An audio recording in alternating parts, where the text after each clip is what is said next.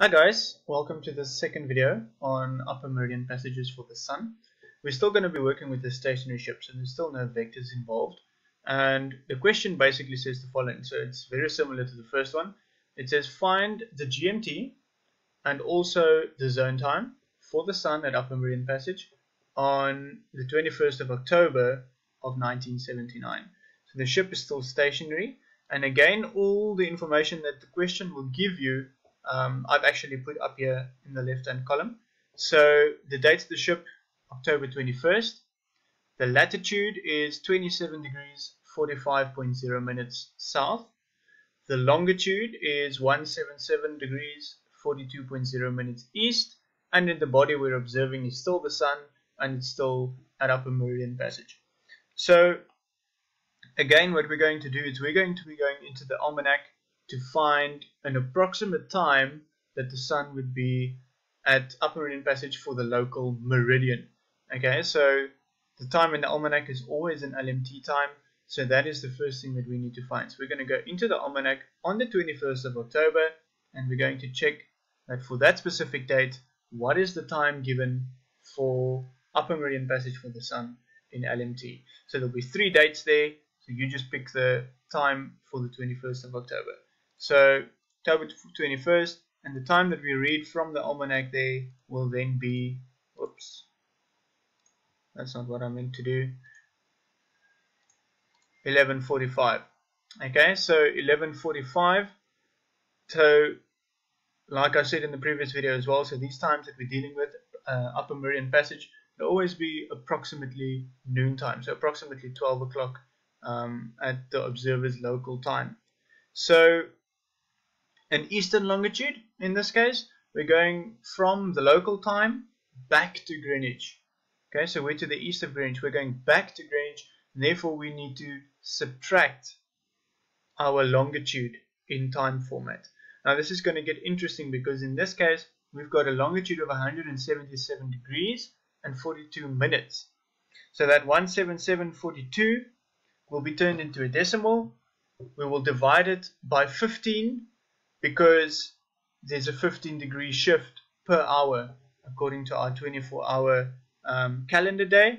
So we will take that 177.42, we'll divide it by 15, and that will basically give us a longitude in time. So the change in time then that we're actually dealing with is almost exactly 12 hours. So it's almost 12 hours in the sense it's 11 hours 51 minutes. Now that 11 hours 51 minutes, because we are east of Greenwich, needs to be subtracted, and that's going to change our date. And this is very important because this date here now is going to be on the 20th of October, and again I will highlight it in yellow because this is going to be very important when we're actually going back into the almanac, when we start working with our angles on the side here. So 11:45 minus 11:51, that's going to give us an actual time then of 23:54 on the previous day. So 6 minutes to midnight on the previous date. And again, we won't be assigning a time zone here because it's approximate. This is in zone M, zone Mike, which we know is 12 hours ahead of Greenwich. So we're at Greenwich, and now we want to come back to ship time. So we're going to come back east, and therefore we actually need to then add. Okay, so we're going to add from Greenwich to go east. We're going to add by 12 hours, and that will then give us a time the next day again. So now we're changing that date again. So we're jumping back to the 21st again, which is the time at the ship. So at the ship, the Sun will be at upper meridian passage at approximately 6 minutes to 12. Now, it's very important that this date here, so the 21st of October there, will always be in correlation with the 21st of October here. So those two must be the same. So maybe I should make that a different color as well. I'll make maybe that one red and this one red. So those must be the same date. That must always be the same. And then this one over here, the 20th of October, that one will always be the same as this date over here. And that is also the date then that we will actually add or that we will use when we're actually going into the almanac. Okay, so again, it's upper meridian passage, so we know that upper meridian passage the Sun will be on the observer's meridian, and therefore the local hour angle must be either 0 or 360. So in this case, we're going to be going from local towards Greenwich, and we are east, so we're going to have to subtract. So the best bet would be to just go with 360 in this case. So we'll use 360, and then from there we're now going to subtract our longitude.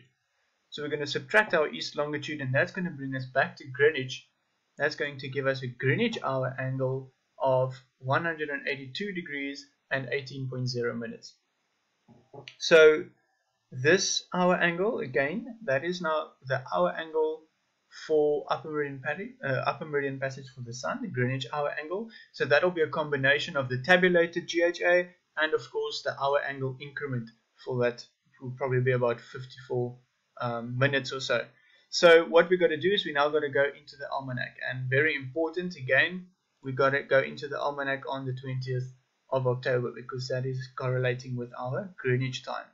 So we're going to go in on the 20th of October, and we're going to look for a value that is closest to 182 and below 182. So that's going to give us a reading of 168, so 168 degrees, 47.7 minutes, and this will be on the 20th of October at 2300.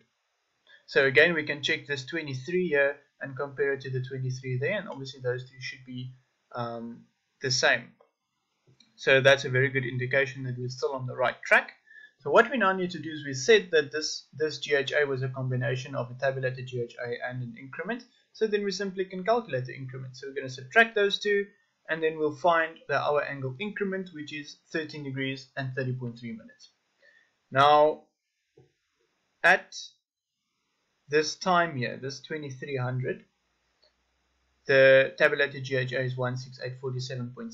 So what we need to do now again is we're going to have to check from that hour angle going to the next, or from that hour there, that time, this GHA over here, going to the next GHA, which will then be at midnight on the 21st. So going up to that time, what is the actual difference there from 23 to 00? And similar to what we've done before.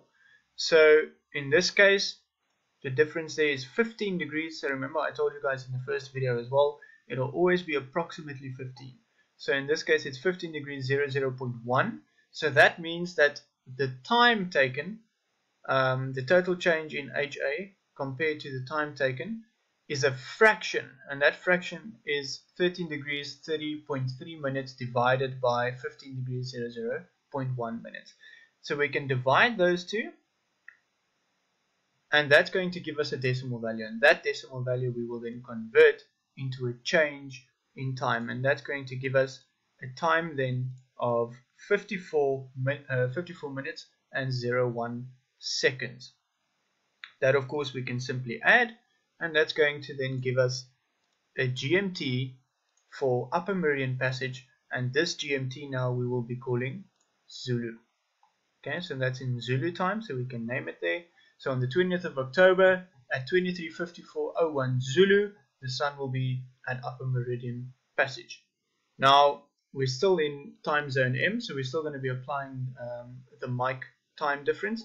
We're going from Greenwich to the ship, so we're going from Greenwich eastwards towards the vessel, and therefore we will be adding another 12 hours, and that of course will now bring us back again to the 21st of October, and I should put that one in red as well.